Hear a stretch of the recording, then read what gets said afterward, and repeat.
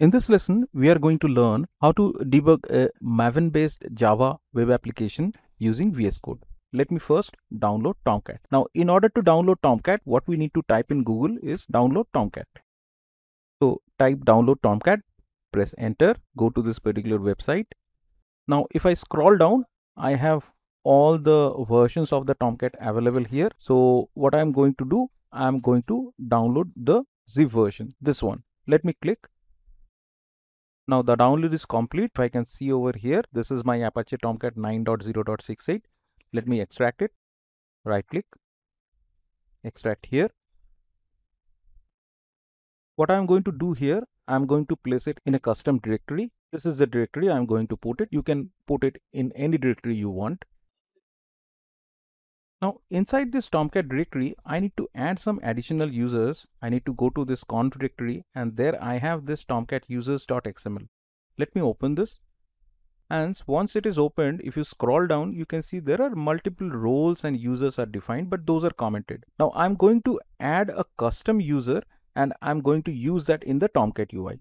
So for that, let me paste some entries. So this is my entry over here. Role name manager, admin, and finally I'm creating one user called admin with password admin. Roles is admin and manager both. Now I'm going to run this Tomcat and see whether the entry that I have given over here, whether that is useful or not. So for that, this is my Tomcat directory. Let me move over here, and under the bin we have the Tomcat startup script. So I'm copying this location. Now I'm going to open the command prompt here, and I'm going to the location where Tomcat is installed inside the bin directory specifically. Let me try to run the startup.bat.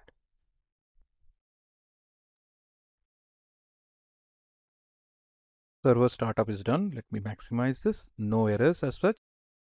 So now I'm going to run the Tomcat UI over here. So this is my Tomcat UI, and click on Manager app. Here the user ID and password is required. That is why I added the Tomcat users. So I'm going to enter admin both as user as well as password. Okay, we have made a small mistake. The role should be manager GUI instead of manager. No issues. I'm going to stop the Tomcat. Let me shut down the Tomcat. It's shut down. Going back to the users over here. What was the error? Let me see once again. It should be manager-GUI. I'm going to change this. Change the role name. Here also I'm going to change. Fine. Let me start again. Startup. Tomcat run successfully. Now go back to the browser. Press back. Manager app. Now it's not asking for user ID and password. We have entered it earlier. Now directly it's showing me the Tomcat manager page, the Tomcat web application manager page. So Tomcat is up and running. The user is also configured. Now what we need to do, we need to get a sample Java based web application which is Maven based also. For that you can go to this particular URL, that is github.com/J2EXpert2015 simple web app. So this is a Maven based Java web application. Let me click on this button, click on download zip. Download is complete. Let me go to the downloads location. This is my project. Right click, extract here. Now I'm going to rename this to simple web app. Right now it's having the branch name over here.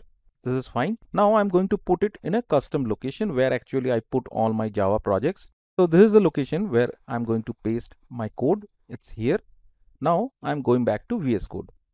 From VS Code I need to open that particular folder. So file, open folder, select the location. For me, this is the location. This is the project folder. Click on select folder. Now VS Code is trying to identify the Maven based project. Let's wait for a while. Now what we need to do, we need to install an extension, that is community server connector extension. So let me go to extension and type community server connector. So this is the one, community server connectors. If you see, this is from Red Hat. Click on the install.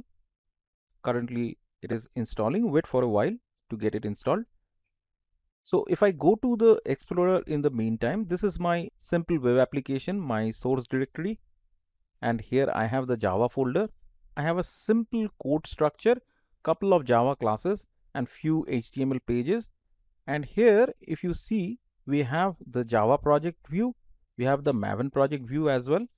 So right now what I can do, by the time this extension is getting configured or installed, anyways, it is already installed. Let me build the Maven project. What I'm going to do, I can right click over here and these are the different options. Let me click on install. So what will happen? The project jar would be created inside the target directory.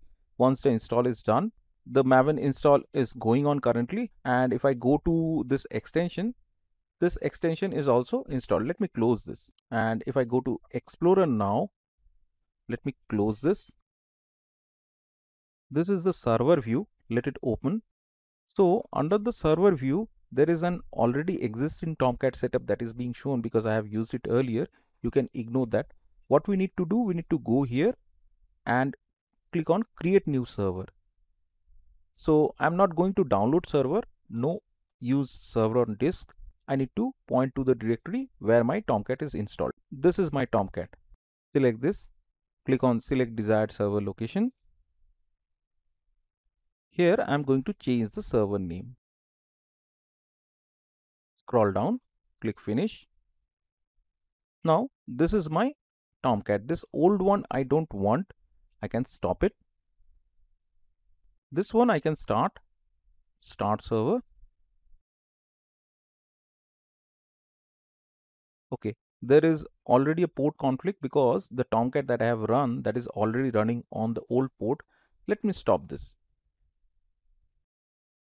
Go back to VS Code. Let me remove the old one. This is the one I'm going to use. Again, right click, start server.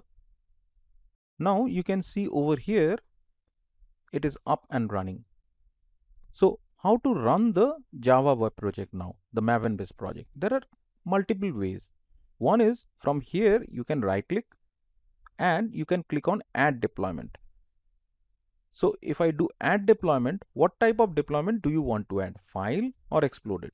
If I say file, then I have to point to the war file. So this is my file, the war file inside the target directory. If I want to show you here, let me go to this simple web app.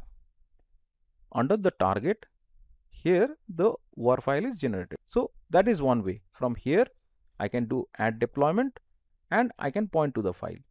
Another simpler way is you directly go to the war file, right click and run on server. Let me try that. And there it gives you the option.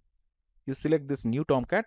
Do you want to edit optional deployment parameters? No. Now you see at the bottom, this war file deployment is done. If I go back to the browser, here, this was my manager location. If I refresh it and if I scroll down, here I have my sample web app. So click over here. This is the page. Now we have run the war file. We have deployed it. It's running on Tomcat. Now I want to debug it. That's the main purpose, right? What I can do over here, right click, debug on server. Select this one. No. Unable to deploy. So let me do one thing. Remove this deployment. Full publish required. Right click, publish server. So I have removed the deployment. Now again I am going to the war file. Right click, debug on server. Select the new Tomcat. Click on no.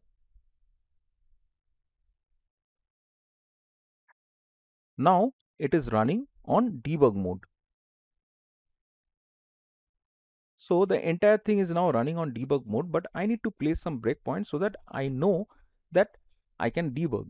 So I'm opening this login servlet. Before that, I just want to see whether the application is functioning properly or not. Refresh. Yeah, it's functioning. Go back to VS Code. So this is the method when I try to log in that gets called. I'm going to place a breakpoint over here wherever I'm taking the username and password. Let me place a breakpoint and I go to the browser. Click on login and I'm going to enter the input as admin. Click submit. Now you can see this application page is paused and our VS Code, this icon is blinking. If I go back here, you can see the breakpoint is hit and this parameters like user ID, password, I can see the value that is passed. the Maven based Java web application is running on debug mode on Tomcat, and we are able to place the breakpoint and able to debug. So this is the way you can run and debug a Java based Maven based web application using VS Code in Tomcat. So at a high level, what we have used this particular extension. This is called community server connectors. So this is the extension we need to use, and it is very handy whenever we are using Tomcat from VS Code.